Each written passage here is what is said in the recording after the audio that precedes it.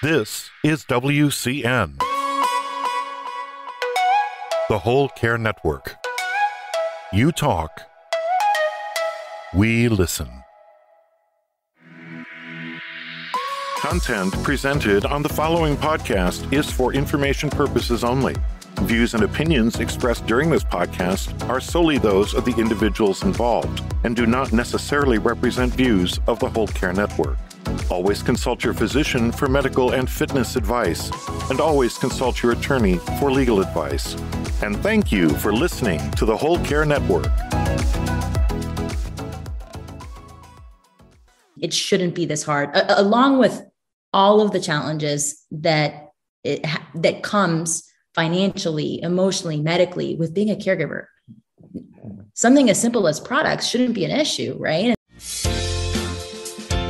Caring for aging parents or other loved ones while working, raising children, and trying to live your own life? Wondering how to find the time for your personal health and happiness? Well, you're in the right place. Welcome to the Happy Healthy Caregiver podcast, the show where real family caregivers share how to be happy and healthy while caring for others. Now, here's your host, family caregiver and certified caregiving consultant, Elizabeth Miller. Hello, everyone. Thanks for tuning in to the Happy Healthy Caregiver podcast on the Whole Care Network. If this is your first time listening, welcome. This is a podcast produced bi-weekly to help family caregivers integrate self-care and caregiving into their lives. Each episode has an accompanying show notes page, so if you'd like more details about the topics, products, and resources we speak about, you'll find the show notes by going on to the website, happyhealthycaregiver.com, and underneath the podcast menu, click the image for today's show. You are going to want to join the Happy Healthy Caregiver email list to stay up to date on all the podcast happenings. And when you do, you'll also receive essential announcements, upcoming events, special offers, and a whole lot more. Visit bit.ly/HHCE News to subscribe.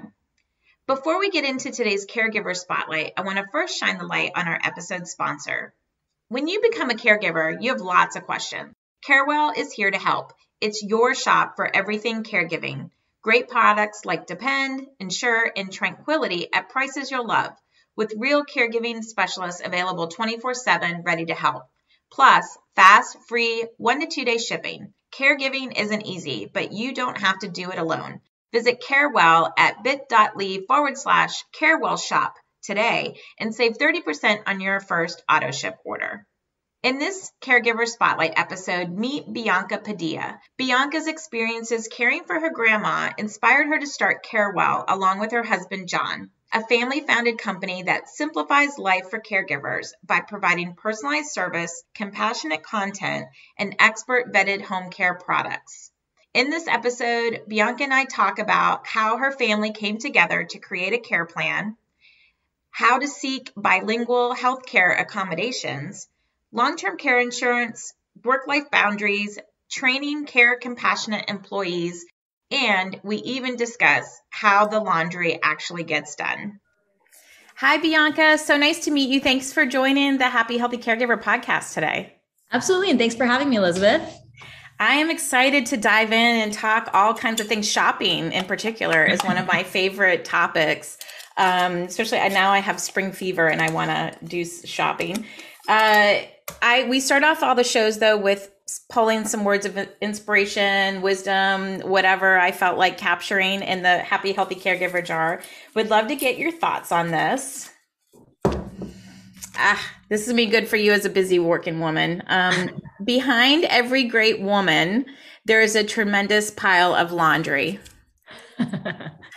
Not behind this woman, because my husband absolutely just takes care of everything in the home. And he literally does laundry like every 3 days. So I'm very, very lucky to have him. And I couldn't do this without him, to be honest. So he's also your business partner, right? He is. He's my co-founder. Yes. So he's just as busy, but he finds the time. Well, and maybe he likes to do laundry. There is something about like starting and finishing something that can be very therapeutic. That's true. He likes to put it in, but I'm the one who has to take it out. That sounds very familiar with my husband and my son. They think you can just like live out of the dryer.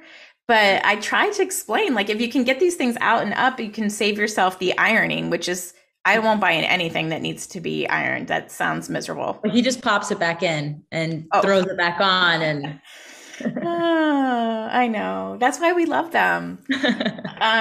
Well, this is awesome. Well, we met, I know, because as a disclaimer, Carewell is one of my wonderful Happy Healthy Caregiver partners that make all the things that I do, the podcast and blogging and complimentary coaching and all of that possible. So I just want to say thank you, Bianca, for that and for being a partner and having a mutual passion for helping caregivers.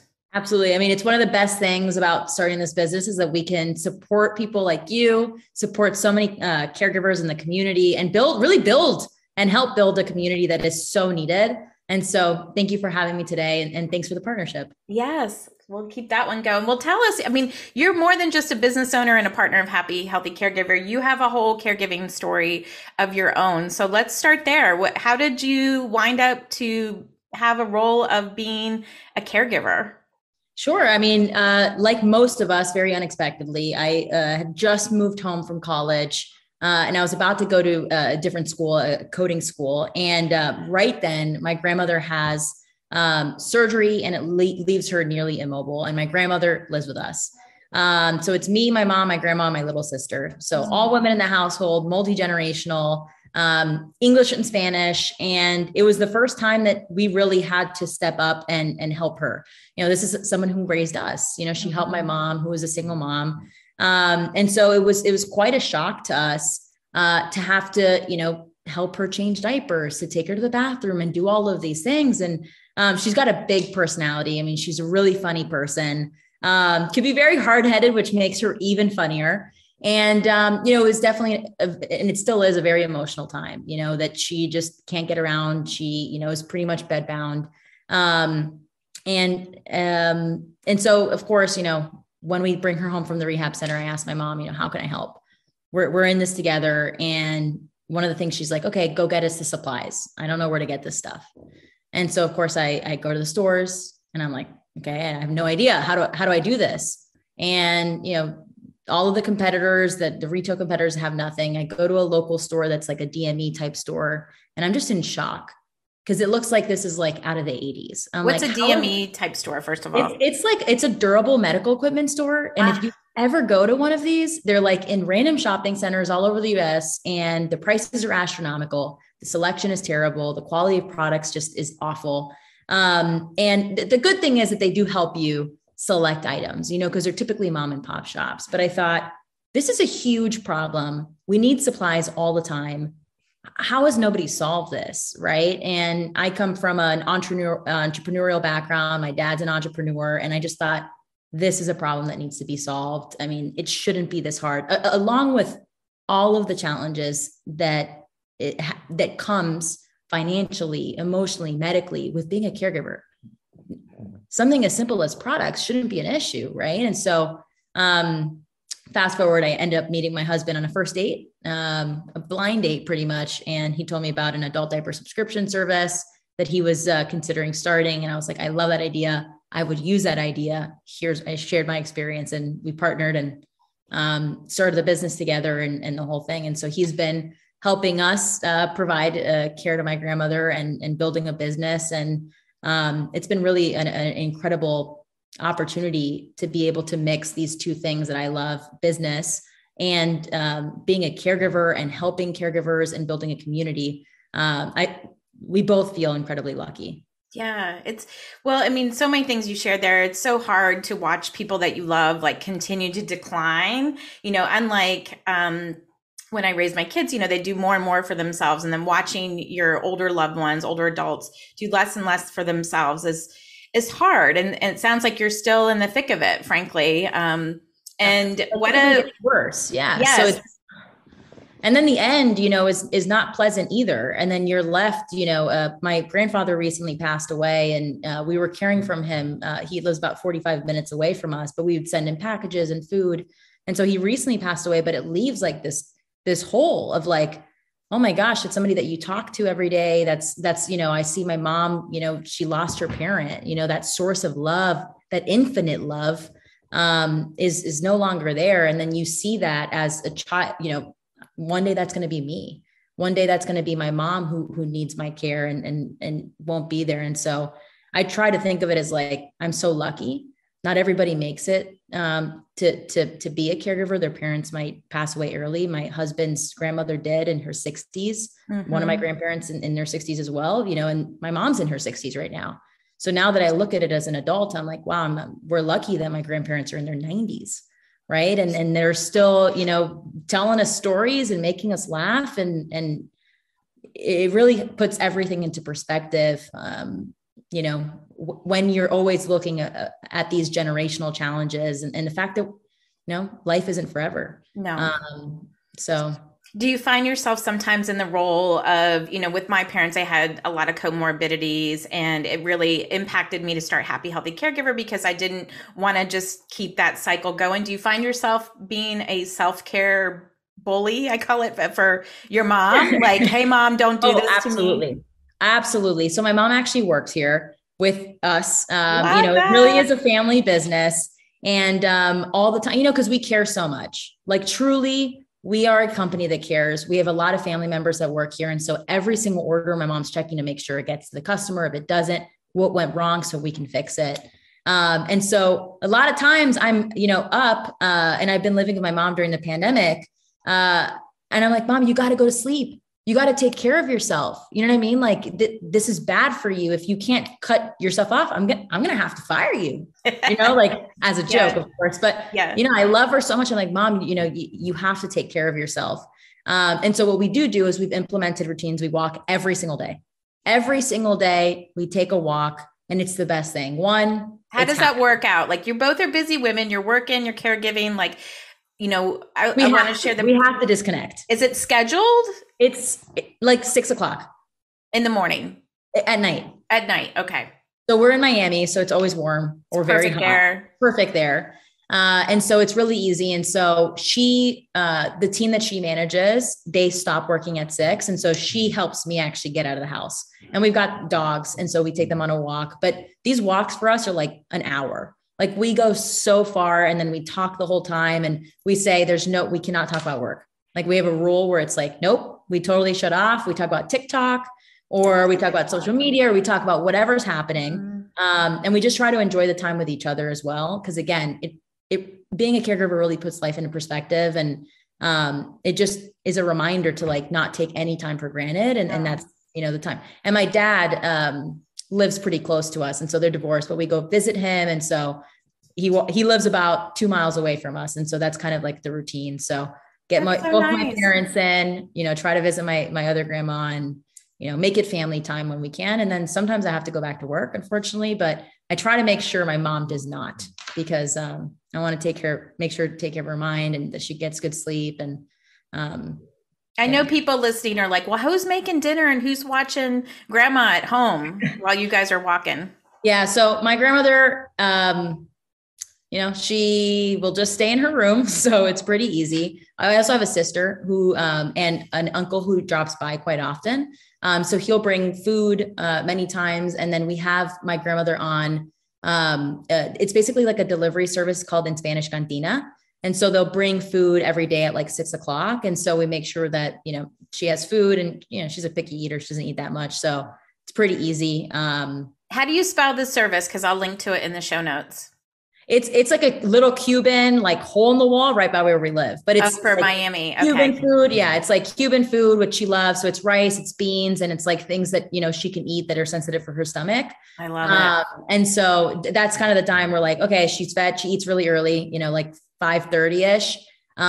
We feed the dogs, and then right after we go on our walk. So it's kind of like just built into the routine. So my grandmother's pretty easy to take care of. Like I said, she's hilarious. She's a character. It is super sad now to see her, because a lot of people have passed away in her life. You know, her husband has just passed away, her brother. So she's dealing with, you know, it's depressing, getting older and living and being one of the last, you know, living members of a family. And, you know, so we try to spend some time when we get back home, and we try to keep her company.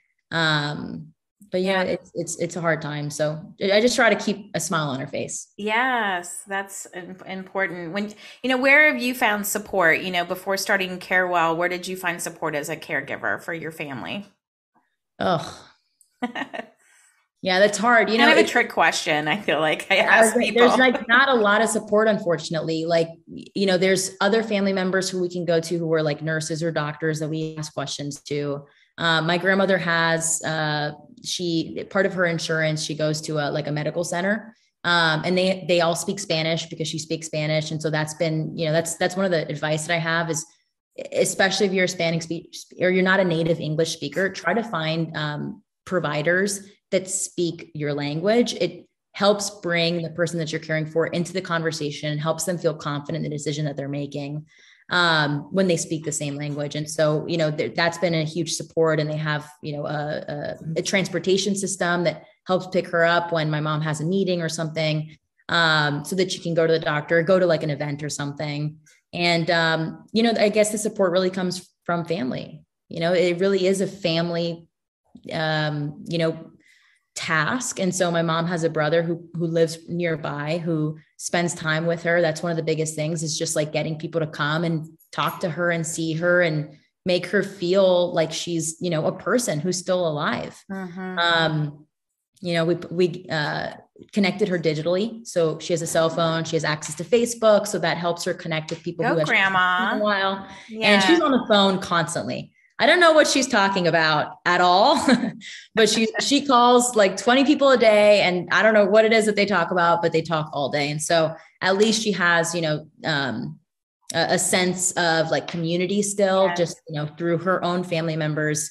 And then, our family drama that she loves. And so, that's wonderful. I really love, I think my grandma's like the funniest person. So yes. Well, you and I are fortunate that we have like good family support systems, for sure. Let's talk about Carewell. Like so you talked about the date, how this idea started, and your frustration with buying, adult underwear and all that, which is relatable. I remember like a horror story I had with my mom is she had edema and she, would retain water all the time. And I cannot tell you, Bianca, how many shoes I tried to buy for her. And I ended up getting like post-op shoes for her to wear. Like that's what she had to wear every day. Like, and she didn't have an operation. She just had such swollen feet. Like what a gift that would have been if I could like call up a company like Carewell and say, this is my situation, and not have to go through that. That was like brings up PTSD for me a little bit. Actually, it's one of the really interesting parts of running this business is how much information we get through conversations with customers, right? And with caregivers. So it gives us an idea of what products need to be made. Mm-hmm. There's so many product ideas that need to be made. Like it frustrates me because when I look at like the baby market, I'm like, we have every invention ever for babies, right? And like, they don't even care. And then we have this massive demographic that's aging, that we're all going to become, older people one day, hopefully, if we're lucky. And we have no like great products. The products look like they're like for an assisted living facility, like for like a hospital system. Yes, very sterile. It's so sterile. Like there's no dignity in it. So one of our, future and part of the vision of the company is to really bring to market some of the inventions and some of the iterations on products that need to be there. Like instead of a post-op shoe, right? Can we just make better clothing? Right. Yes, we make really, really wide shoes for very, very swollen feet. Can we make that? There's weird things like that. Right. Yes. But that impact a lot of people, right? Mm-hmm. It's not just you, like you didn't have that problem alone. And similarly, like we get requests, you have, toothbrushes, that have a thicker handle because my mom, has arthritis and it hurts her to squeeze the handle, And so things like that are really exciting. And right now we're not focused on that because they're, requires a lot of investment.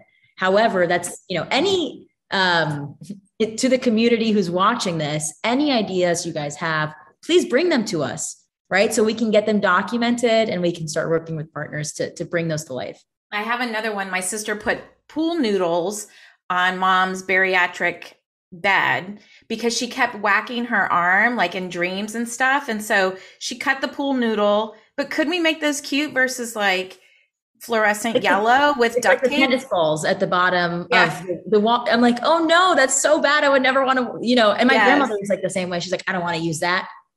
That's for old people, and like, we imagine us using that, right? No, I got style. You have style. We don't want that.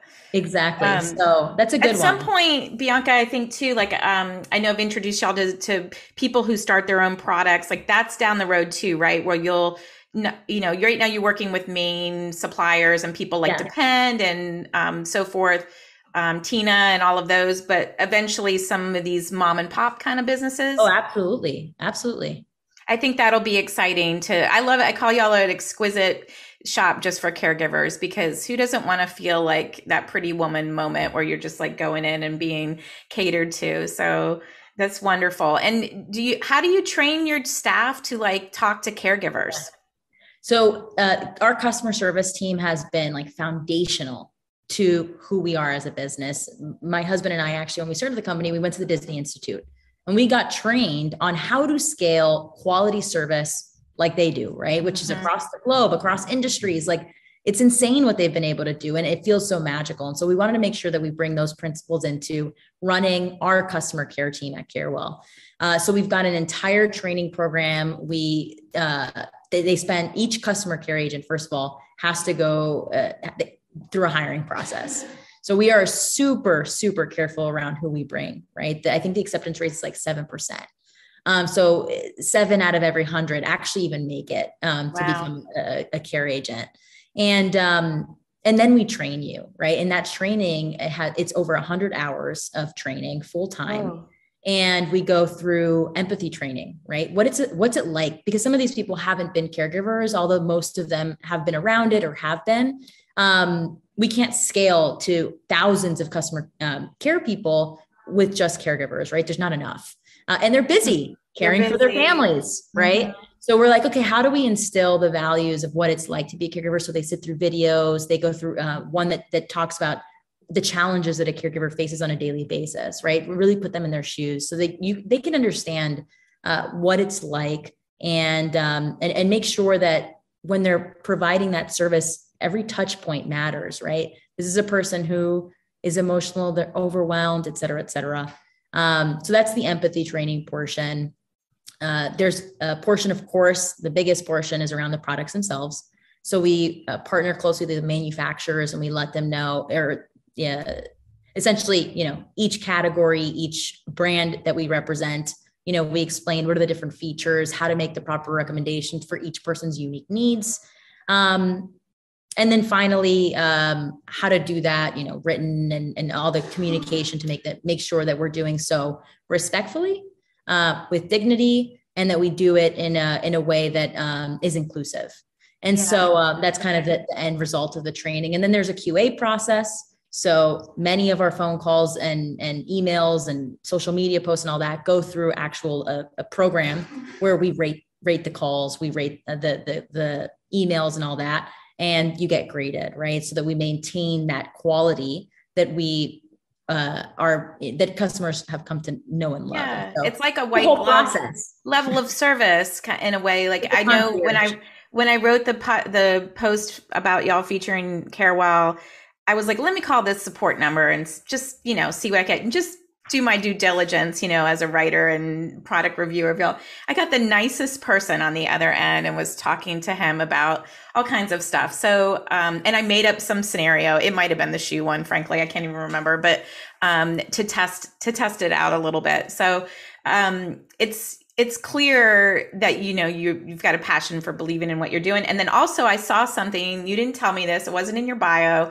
but you recently got recognized as being Forbes 30 under 30 in retail and e-commerce. So we'll link to that in the show notes, but what a nice validation about what you're doing. Yes. That's why I say we're very, very thankful that we can build a business. Again, I'm an entrepreneur since I was a kid. I mean, I've dreamt about doing this my entire life, but I never thought I'd be lucky enough to find a need that's really worthy like this, where like you can really make an impact in someone's life and then in millions of people's lives. I mean, so it makes me teary eyed because I'm just like, I'm so lucky. Like I'm not, right? Like being a caregiver is, you don't think that it's lucky, but it's given me a perspective on life is short. Take the time that matters with your family, appreciate the small things. And I don't think I would have ever had that had I not gone through that experience. Right. And I think caregiving is also a really sad and taboo subject. And I always say, like, caregiving needs more light, more love, like more positivity, right? Yeah, because I actually really enjoy spending a lot of time with my grandma. I keep saying, she's the funniest person in the world. She's got so much sass and attitude, and it just cracks me up. And sometimes a lot of the things are very sad, and she could be very hard-headed, but it makes me laugh even more, because I'm like, I get it. You're frustrated, and so one of the tips I always have is, like, with my mom's family and even with my dad's family, you really have to create a plan when you're caregiving, because life's going to come at you and you want to be prepared. But instead of making it like this somber activity of like, oh, we have to plan, like, that sounds scary. Like, I wouldn't plan want for the end, or just plan for the living part, or all for of the it? living and the end. There's both. You got to plan for everything, right? Yep. Financially, you have to figure out who's going to take who to doctor's appointments. You've got to figure out who's going to pay for supplies, right? Funeral costs, all those different things need to be talked about. Yeah. Power of attorney. Yeah. Where do you want to live? Is it, we don't promise that you can keep somebody in your house, the whole time. Things will happen that might be out of your control. Exactly. Right. There's a lot of things like that people just don't want to do. So I try to say, like, do it, instead of, meeting at someone's house, go to a restaurant, do it over a drink. Make it an opportunity to connect with your family and try to spin it in a positive way, because you'll have more fun doing it. It'll feel less scary. And then it becomes a thing, right? And that's what I try to do with my mom. It's like, let's not make this a scary thing. Let's just talk about, okay, we need to get this done. Let's do one lunch, one day, right? To get one thing accomplished. And then, we can check it off the list. And so it's more of like a positive thing. So that's kind of my take on, I think, where caregiving needs to go and how we talk about it. And because none of us are getting out of here alive. So it's going to happen. And it's funny you mentioned, like, tie it to something fun. I remember, like, I told my husband, I'm like, we need to update our wills, and I want I want this for my birthday present this year.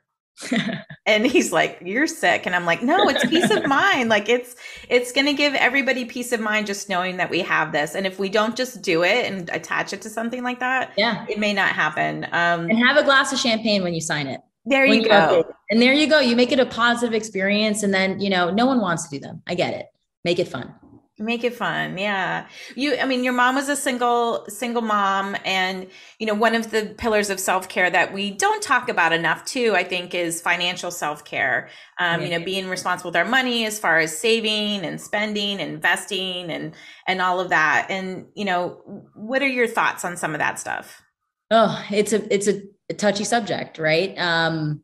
I since I was a kid, I've always been a saver. I've been very cheap with my own money, because I always can see that my mom was a single mom. She, was a stay-at-home mom, also caring for me and my sister.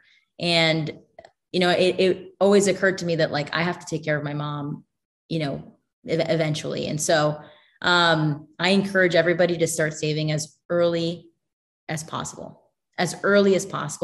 And the second thing too, is that there is this thing called long-term care insurance. And I hope everybody looks into it and takes out a plan, if possible, on themselves, or if you're young enough, you can, because what it does is it helps cover the cost of long-term care when you're older. And so that is going to be, it's a gift that you can give to, your children, that peace of mind. And it's existed. Not many people know about it, but I really encourage people to look into it. I think people think, and I know I thought this for a long time, that Medicare is going to pay for all long-term care, but Medicare does not pay for that. Medicaid, if you're, in dire straits financially and you need help there, they will do that. Medicare will pay for some things like rehab after a hospitalization for a length of time. But for most, if you don't have long-term care insurance or your own personal savings, like, it's a very, it's a very scary spot to be in. Absolutely. And that's the problem too, is just people just don't know, right? Until it's too late. So I try to tell everybody that, like, save as much money as you can. If you have parents, try to try to get them, like they have, and many times they do, try to make sure that they're planning properly for the future, their own future, right? Mm-hmm. Where they're going to need extra care. And then funeral planning as well. My grandfather just passed away, like I said, and he had taken care of everything.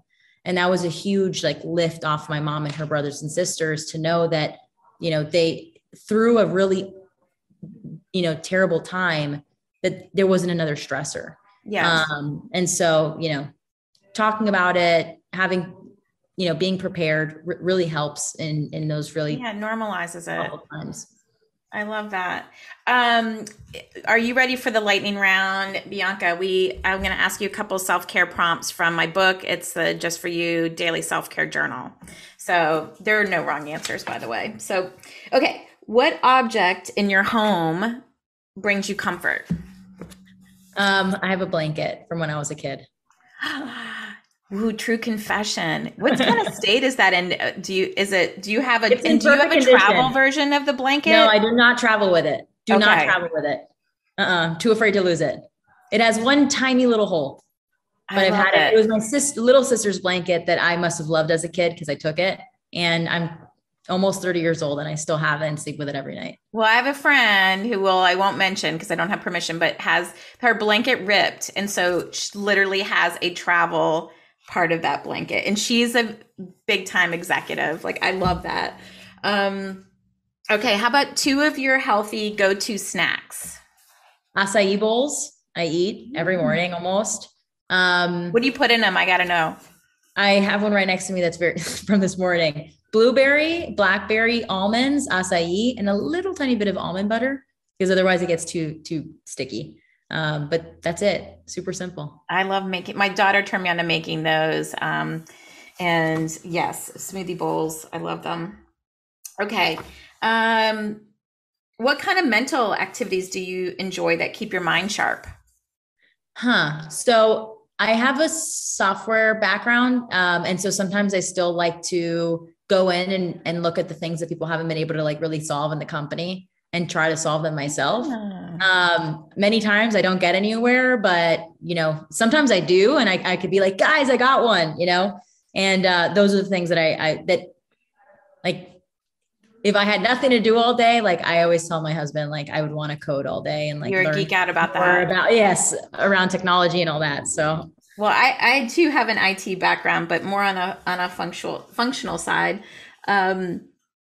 Okay. Well, we already know this one. Let's ask this one. What positive habit could you incorporate when you stop at a red light or when a TV commercial comes on? Taking a deep breath. That's great. Sometimes I'm like, I feel like I haven't breathed in like a second, or a few hours. Even right now, when you asked that, I was like, I haven't taken. You can't say breathe without breathing. Yeah. Maybe we should just put that on our like visor or something. Yes, and I think that's the thing for me with the self-care and why I wrote this journal is because I think a lot of people think it needs to be some big production, but it is these little teeny things that you do in the nooks and crannies of your life that make your life, joyful and happy and healthy and sustainable, frankly. Yeah. Any other things that you would wish that we talked about that you want to share? We cannot wrap this conversation up without mentioning one more thing or just something you want to say to caregivers. That works too. No, the truth is, if you need help with anything, send us an email. We'll help you figure it out. Most people don't even know that, but like we'll respond to everything. And so send us an email. We will find an expert if it's something that, we don't have knowledge of internally. We have many connections in the community to experts, to other people who write resources just like you. And so just, send us an email, reach out to Elizabeth. She can come to us too. We're partners. And we'll try to do our best to get you the answer. Yeah, we're not going to see you stuck. We want to make it, we can help people. That's what we're in your shoes, right? Like we're just like you and we're getting through it. And you will too, right? And we're all here for each other. So I love that. That's wonderful. Thank you so much, Bianca, for that. And where do people find out more about you and more about Carewell? On carewell.com. We're also, if you give us a call at 855-855-1666, we're available 24/7, English and Spanish, and on chat. So any way you want to reach us, we're always going to be there for you. That's so good, because a lot of times that late night shopping is when all the magic happens. So, and when you have time, right? When you have time. Exactly. Well, wonderful. Well, thank you so much, Bianca. I wish you success, and I look forward to our continued partnership. Absolutely. And thank you so much for having me. It was great speaking. Thanks for joining us today on the Happy Healthy Caregiver podcast on the Whole Care Network. As always, show notes that accompany today's episode can be found on my website, happyhealthycaregiver.com. Just look under the podcast menu for today's episode image, and that will take you to the page with the links and information we spoke about today. You'll also find other resources on the website, along with links to purchase the Just For You Daily Self-Care Journal. When you purchase from my website, you'll get a signed copy, and for a limited time, free shipping. If you've enjoyed what you heard today, consider subscribing to the show on your podcast platform. It really helps other family caregivers find the podcast, and you'll automatically receive our bi-weekly shows in your podcast listening queue. Maybe while you're subscribing, consider leaving a 5-star rating and review, or just simply talk it up on your social channels. Let's stay connected. I'm on Instagram and Facebook as Happy Healthy Caregiver. And until we meet again, please take care of you.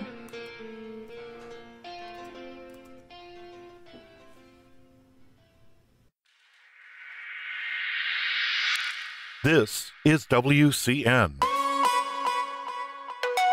the Whole Care Network. You talk, we listen.